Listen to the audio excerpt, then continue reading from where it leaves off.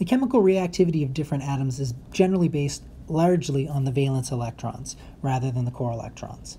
So one way we track this is by writing something called a Lewis symbol, which is just the symbol for the element surrounded by a series of dots representing the valence electrons. And we can use the periodic table to work out the number of valence electrons. Remember that the periodic table is broken up into different blocks. We have specifically blocks of interest including the S block and the P block. Elements that belong to these different groups have their valence electrons in the S and P subshells.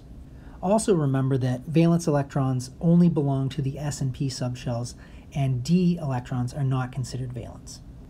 Anything in group 1 has an S1 configuration. Hydrogen has a 1s1, lithium has a 2s1 configuration for its valence electrons.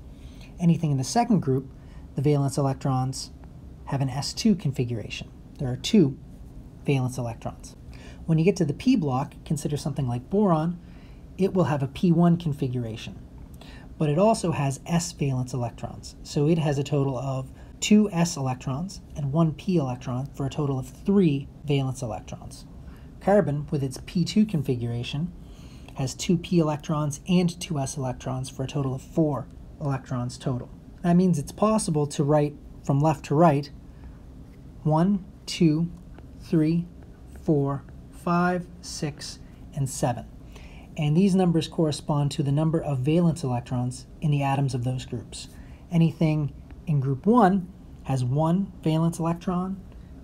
Anything in this group has 4 valence electrons. So if we wanted to write something like the Lewis symbol for phosphorus, you would write the symbol for phosphorus and you would surround it by the number of valence electrons in that atom. Phosphorus has 5 valence electrons, so you would write 1 dot, 2, 3, 4, and 5.